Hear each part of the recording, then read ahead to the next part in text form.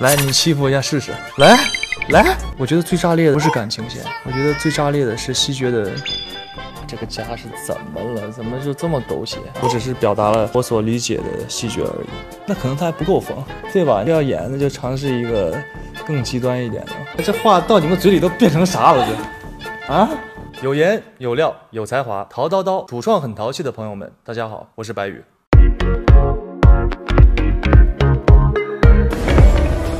遇到西决，我才知道他能把别人的痛苦转化成自己的痛苦，一样去承担。郑家有你，有男婴，出去闯就够了。我做真大的梦，等有一天你们俩累了，回来至少还有个家。当场评一下，我还热评并回应。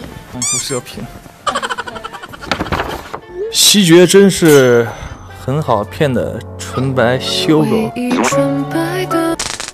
西决是个人，哈哈哈！谢谢。小叔和陈嫣的婚礼上没有给西决放一首张远的《嘉宾》，我是拒绝的。《嘉宾》是首歌，是很冤种的一首歌。那你咋不来放呢？你啊，那你咋不来放呢？你真有意思。乐山大佛，你下来，让郑西决做。怎么敢啊！我说你们这些人都是怎么敢啊？看西决长着一张想让人欺负的样子，我想和东尼一样欺负他，然后再疼疼他。来，你欺负一下试试。来，郑西决适合在街道办工作，为啥？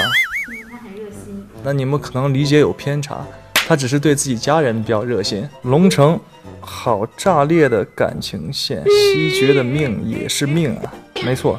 确实挺炸裂的，我觉得最炸裂的不是感情线，我觉得最炸裂的是西决的，到时候你们看吧，那个比较炸裂，我觉得那是最炸裂的。去哪能找到西决这种瞎眼帅哥对象？龙城二中，名副其实惨兮兮，送他去挖野菜吧。白老师，你知道挖野菜是怎么？不知道啊。那个王宝钏，然后她为了等她的丈夫，一直在外面挖野菜，挖了几十年好像，然后等她的丈夫回来，但是她丈夫已经在外面有了别的妻子了。一个恋爱脑的一个描述。西决也不是恋爱脑，西决是家庭脑，爱家人胜过爱自己。不惨的角色，白宇根本不接。我还是对于剧本和那个角色是有要求的，并不是说是惨啊，就可以让我去接，你知道吗？请用3个词来介绍一下郑西决。温暖，可能某种程度上有一点极端，再就是帅气。小猪，你要知道，西决是最帅的。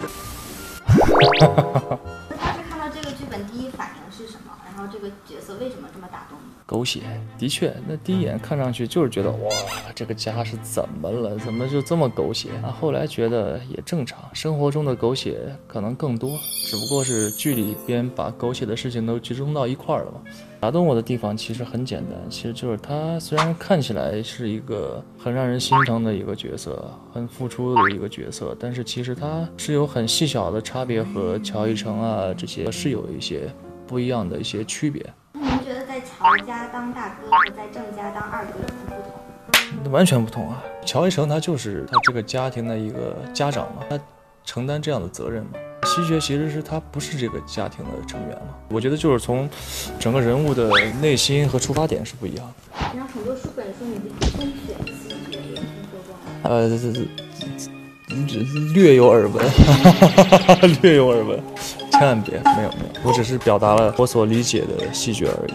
你觉得有没有这种相似之处，或者不同在哪？成长环境不同，相同点可能都比较帅吧。性格上乐于助人。你觉得西决隐忍的外表之下有没有跟东尼一样特别疯狂？当然有，他可以为这个家做一切事情，为了维护这个家。同时里面有很多修罗场情节嘛，然后你最喜欢的或者演的最过瘾的是哪一场？发疯的那些情节。发疯的情节，也可以看别人发疯，比如说东尼。你天天在发疯。你疯了吗你？你才疯啊！就很喜欢看马老师发疯。你怎么说话？最后有非常多特别惊艳的哭戏嘛，然后有人说就是特别喜欢看你哭的好看，我真也是醉了我。而且我也不是一个特别会演哭戏的人。我是18年前就知道我不是这家的孩子。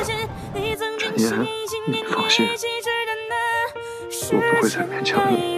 听觉你真有点尖了。我没有，那是我妈的人生，那是我妈的选择。我不是说是一个说让我哭我就能哭的一个演员，我得把这些情感的这些东西捋顺了之后，可能自然而然的会有。然后龙城里面也引发了很多关于原生家庭的话题讨论嘛。然后你怎么看待主角姐弟3人的原生家庭对他们带来的影响？首先我觉得这个原生家庭对孩子的影响其实真的很大。我觉得就是大家不要陷进去，因为就是人都是这样，你要是总想一件事，总钻一个牛角尖的话，这个漩涡就会越陷越深。你要去尝试接受外面的善意，尝试接受其他人。你自己的状态很不好的时候，你要想办法去自救，尝试不同的角度去看待这个问题嘛，可能会有新的想法。粉丝拜托我们问你，什么时候可以讲一下大家一部霸道？哪个粉丝？很多粉丝。很多粉丝，怎么个霸道法？得看剧本，我还这种稍微看看剧本吧。要是我觉得还不错的话，可能会考虑啊。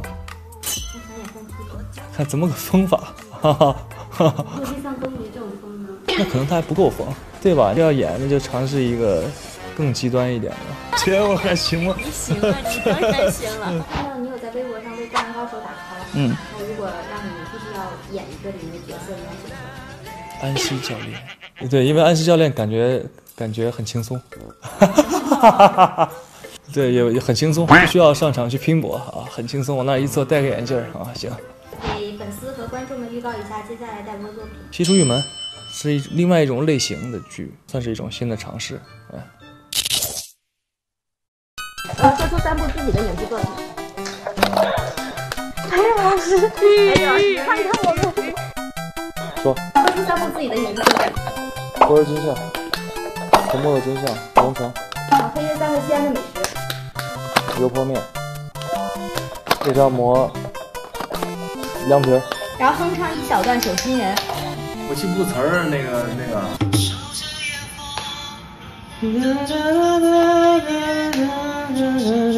我真记不住词。唱一句歌词中带有西的歌，西决的西。爱在西元前。给您讲一段八卦，然后你根据这段八卦猜出剧名。来。我有个同学，他家里挺有钱的，他家给他找了个老公，然后没多久这个老公就死了，刚结婚就成了寡妇。跟你说说，老公还给他留了一个小孩，他本身就是远嫁，也不想回家了，就在这边开了一个店，遇到了一帮人，里面还有他的真爱。猜一个剧名。你在这说啥呢？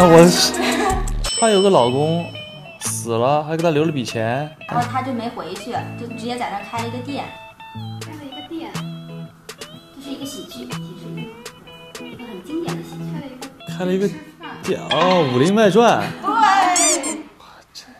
最后一个了，有一个男的，他跟他的女朋友处挺久了。前段时间这个男的求婚了，结果这女的要了一套房子，还让他借钱也要买。然后这个男的本来就是一个挺惨的孤儿，也不忍心管亲戚借。真有意思，郑希觉。这话到你们嘴里都变成啥了这？啊，反省反省你们自己。小福利。我还以为给我的小福利呢。